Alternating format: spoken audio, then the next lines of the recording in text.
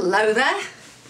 I'd like to talk about some various strands that I'm seeing happening around the world and try to pull them together for you so that you have an understanding of what I'm seeing happening. First of all, Israel carried out its biggest security drill preparation for a possible tension, war, who knows, with Iran, with anything. There's a lot of tension going on there. Israel did its biggest security drill it's ever done. Another 17,000 troops go out to Afghanistan. Iran, it looks like there could be even a toppling of a government with the unrest and the demonstrations and the deaths that have happened so far. This is just the start.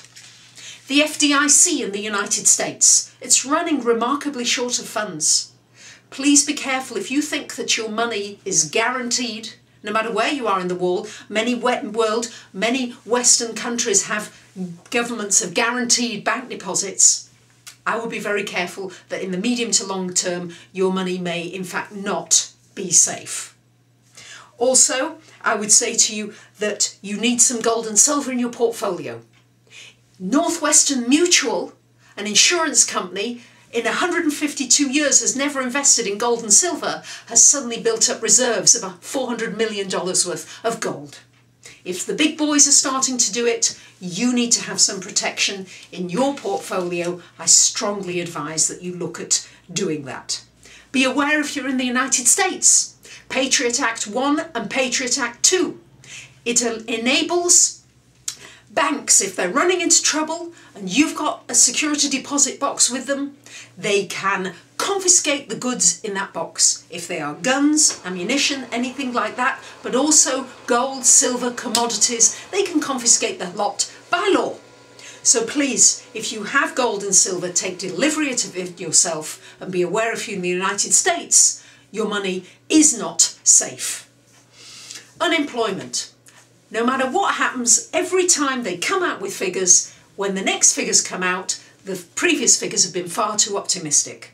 Seeing this more and more, it's saying that unemployment could well go to 25%, even 30%, and it's particularly hitting young people. So you're going to see a rise in crime, discontent, and this I can see rising.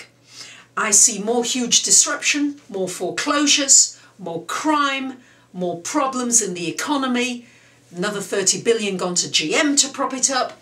This is all going on. I really feel as though here's what you need to do. Number one, when you're reading the media, be careful, read it carefully and look at whose viewpoint are you reading. If you're reading about the housing market, for example, and it's talking about the market's turned and we're recovering, is it the real estate industry who are reporting? Who is it? Make sure you're really aware of the bias of the kind of reporting that you're receiving. And try not to follow the crowd, because the people that follow the crowd without thinking about it are going to be in the worst trouble as this whole fiasco unfolds. So really trust yourself and your own views and act on that.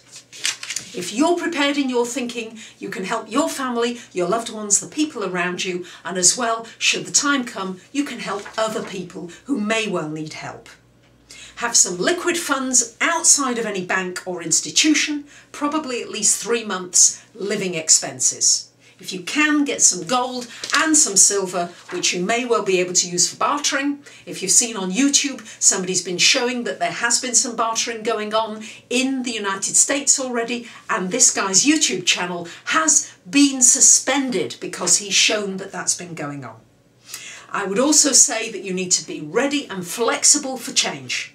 What may have worked even just a week ago may not be appropriate now. So 24/7, you've got to keep on top of it. I will do my very best to keep you as updated as I can from my impartial viewpoint. And I wish you all the best and thank you very much for listening. Bye for now.